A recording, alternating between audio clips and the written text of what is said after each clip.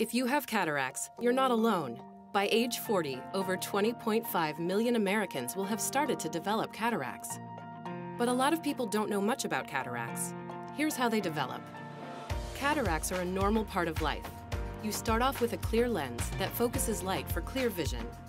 But over time, protein builds up, then keeps getting denser, until it eventually clouds the lens, making it more difficult for light to pass through and clearly focus. This causes symptoms like cloudy, blurry, or dim vision and sensitivity to light and glare. Cataracts can even make colors appear dull and faded. Symptoms like these slowly develop over time and can end up making everyday activities more and more difficult.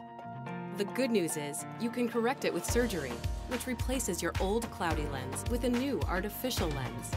Cataract surgery is one of the most common surgeries in the country. Nearly 4 million of them are performed in the US every year. And based on a Johns Hopkins report, 95% of cataract surgery patients in the US experienced improvements in their vision.